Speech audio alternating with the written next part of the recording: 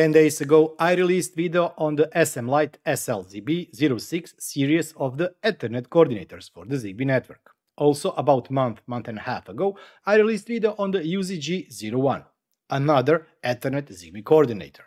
Well, today we'll be looking at how you can have more than one instance of Zigbee2MQTT inside your Home Assistant, no matter if you're using Home Assistant OS, HAOS, or if you're using Docker installation. We'll start in a couple of seconds.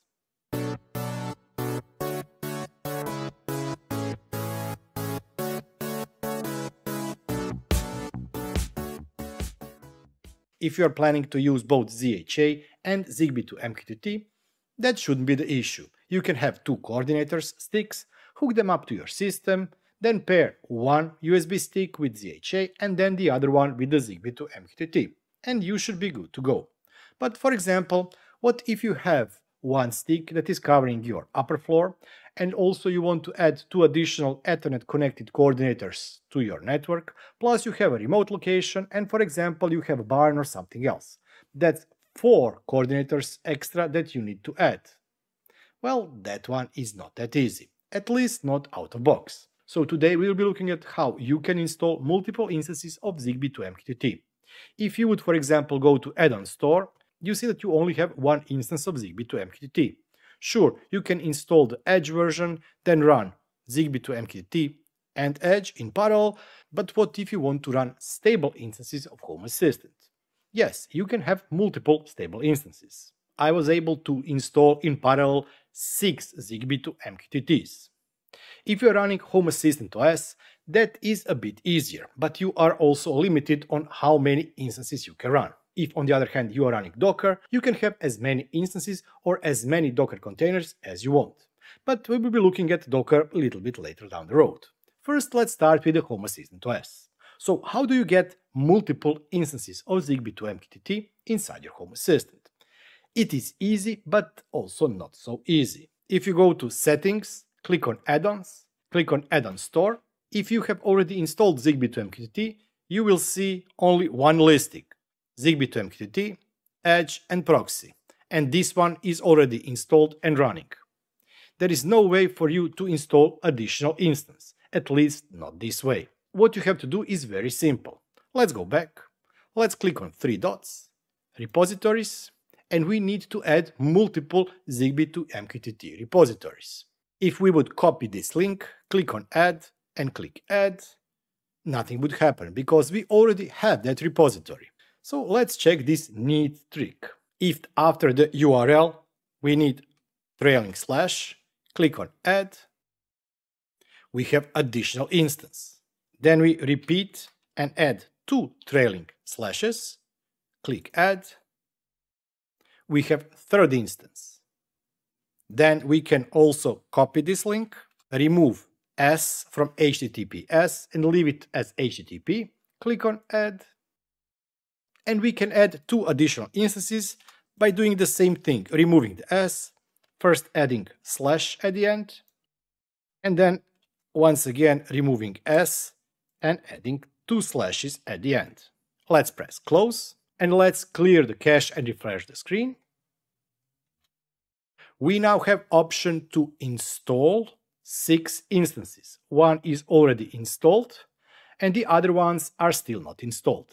Since the Home Assistant is handling all the Docker installations in the background, yes, those are all the Docker containers, we also do not have a problem with the naming here, which is something that we have to be careful in the Docker installation. So for example, if I want to add additional instance, I would click on this one, click on Install. I would need to go to Configuration Settings and set up MQTT and the serial connection. Before we go any further, let's first check the original Zigbee2MQTT configuration. So here it is. Data config path is OK.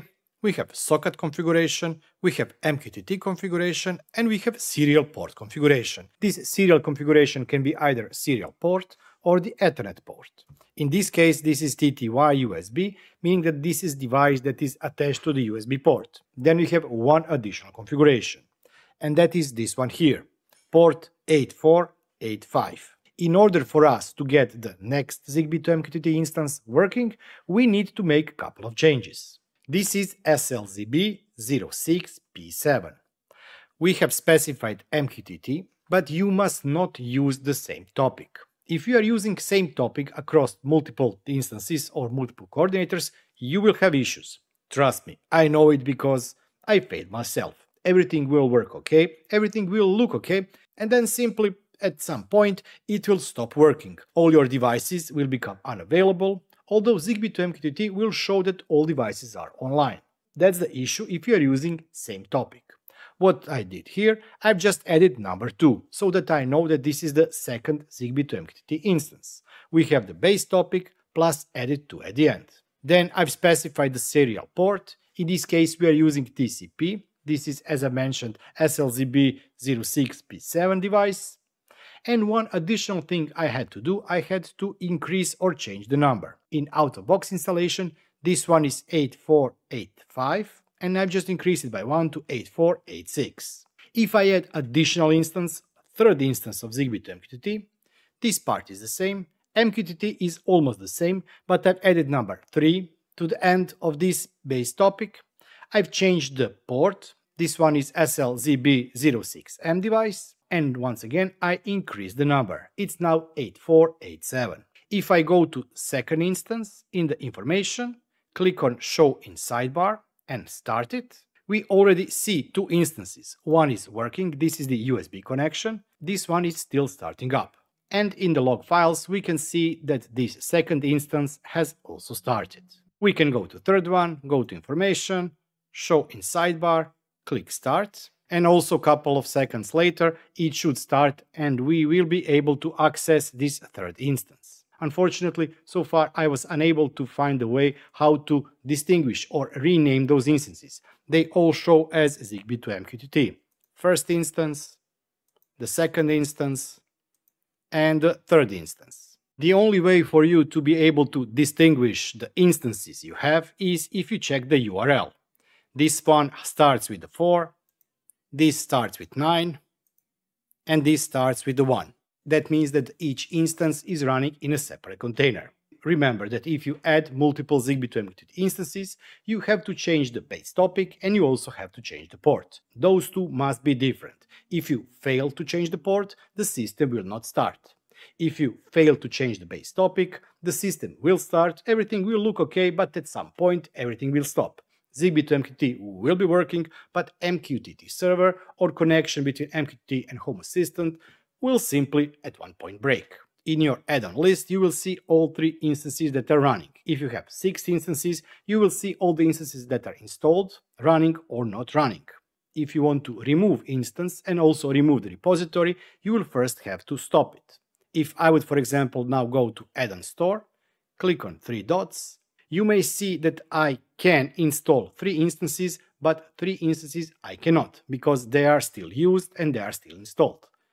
Click on remove, remove, and remove to remove all the paths to the instances that you will not be installing and using. But of course, some of you are using plain Docker. What in this case? It's actually very simple. It's very similar to Home Assistant OS, but instead of doing things via the UI, you will have to do things manually. For example, I have here one instance of Zigbee2MQTT. We can check that this is not the Home Assistant OS.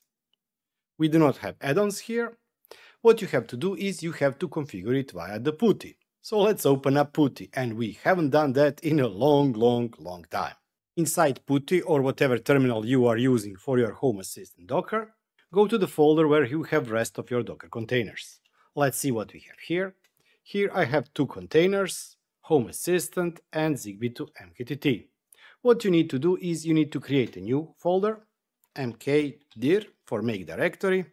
We will call this Zigbee2MQTT2, Z2M2 or R2D2. Let's go into that folder, cd, change directory, Z2M2. It's currently empty, and we will be using wget command to get this command from the GitHub repository. This is probably the same step that you did for the first installation. Run the command, and now we should have data folder, and inside data folder we should have configuration YAML file. You now need to adapt it to your configuration. Let's open it. I will be using v configuration.yaml, and now you have to customize this file. First things first, let's change this to false. We don't want the system to always wait for new devices.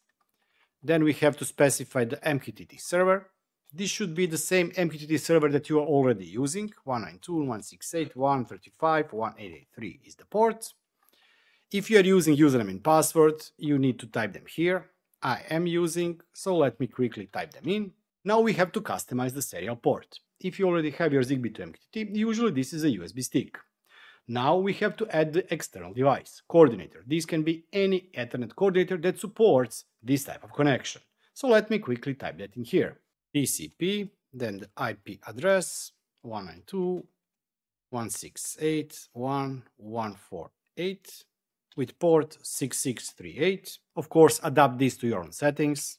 Baud rate 115.2.0.0, adapter EZSP, and I will add also a couple more settings. Advanced, transmit power 20, to utilize the maximum potential power of this adapter. Pen ID, generate, to create new pen ID. And also I want to enable front end, true. This should be it, what you have to customize here. But before we end up, we also must not forget to change the base topic. We already have Zigbee2MQTT that is used by the original Zigbee2MQTT instance. For example, here I will be using Zigbee2MQTT number 6. Let's save the settings, press escape, column, WQ, exclamation mark, and this should be it. Now we have prepared the configuration YAML file. If you want to check it out, you can open it once again, look inside the configuration. We have new Zigbee topic, we have the IP address of the MQTT server, username, password if you are using them. Then we have the serial configuration, port is TCP, the IP address and the port, baud rate, adapter. I've added transmit power. Also, I will be creating a new pen ID and the front end is enabled. It's not necessary to enable front end, but it will be much easier for you to configure and run everything if the front end is configured. Let's once again exit, press on column, Q for quit, exclamation mark, and press enter. We now have prepared everything, but our Zigbee2MQTT still hasn't been downloaded, the Docker container, and it also hasn't started. Now make sure that you go one level up inside your directory structure. If we check the path, we are in the original volume 1 Docker Zigbee2MQTT 2 folder. That means that there is internal subfolder data, and inside that folder we have configuration YAML file. The command we will be using is different than the original command you have used when you have first time started your Zigbee2MQTT, because this time we will not be using USB port, instead we will be using the port that we specified inside the configuration YAML file. If on the other hand you want to use two USB sticks, you can do the same thing, but you would also need to specify here the device TTY USB or whatever port you are using for that second stick. But since I am using the Ethernet connection, the command will look like this: sudo docker run. This will download and run the container. Name of the container will be Zigbee2MQTT 3 because I already have Zigbee2MQTT 1 and 2 here. Restart is equal unless stop. That means that the system will automatically restart Zigbee2MQTT if it crashes, unless, of course, I press or hit the stop button inside Synology, because this is running on Synology. Then I've specified the port. Since for me port 8080 and 8081 are already taken, I'm here using port 8082, and it is mapped to the internal port 8080. Then we have this, that means that it will use the data folder and the configuration YAML file inside of it, mapped to the internal data folder, time zone and the name of the image I want to download. Hit enter, and the system should automatically start to download the image from the internet, and after it downloads, it will install another instance of Zigbee2MQTT. Since I already am running the latest Zigbee2MQTT, it hasn't downloaded anything, it just started new instance. And this is it. It started. Give it a couple of seconds to finish loading everything up, and now we can go back to our Home Assistant. Inside Home Assistant, if you want to add this Zigbee2MQTT, do as you did previously. Go to System, Dashboards, click on Add Dashboard, Web Page, and type in the HTTP 192.168.1.200 with the port 8082. Click Next. it's much easier here to give different name. I will call it Zigbee2MQTT-2. Click Create. And now we have new instance of Zigbee2MQTT available in dashboard. This is the original instance, and this is the second instance. You can click Permit Join, and new devices will be able to join the network. If you need additional instances, you can repeat the process. Create new folder, download the configuration file, customize the configuration file, download once again image, or just load up new image with new settings. Change the name of the container, change the topic in the configuration YAML file, change the port where you want to point this Zigbee2MQTT instance to, and of course, change the port of the web server. That's it. You can have as many instances of Zigbee2MQTT as you need. For example, if you live in a house with 3 floors, you can have 3 coordinators on each of the floors. Then if you have a garage or barn, you can have additional coordinator there. And for example, you have your summer house, and yes, you can also connect your summer house via the VPN connection. That's it. And for all of you that are skeptical, if I go to Docker Manager inside Synology, click on Containers, you can see that I have Home Assistant here, and also 2 instances of Zigbee2MQTT, and both of them are running.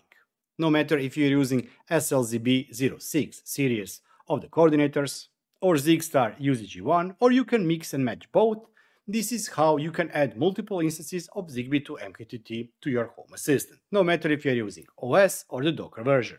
If you are wondering how you can do that with ZHA, currently I don't know of a way to have multiple ZHA instances. I don't believe that this is possible, and I'm also not sure that devs will be working on a way on how you can have multiple ZHAs. I really do hope that you did find this video useful, and if you did find this video useful, don't forget to hit the like button, and also while you are already there, check that you are subscribed. If not, click on subscribe button because there will be some awesome videos upcoming in next couple of weeks. And before I end up the video, I really would like to thank all those wonderful people that are supporting me and that have become YouTube channel members. Thank you all for all of your support. But let's not forget each and every one of you who has watched, liked, subscribed or commented on my videos. Thank you. If you too want to support the channel, you can do so by clicking the join button down below and becoming a YouTube channel member for only €2 or $2 per month. Or you can go to my merchandise store and get something there. Last but not least, you can always send me a super thanks, and I will be super thankful for that. I'll be seeing you next time. Until then, bye bye and have fun.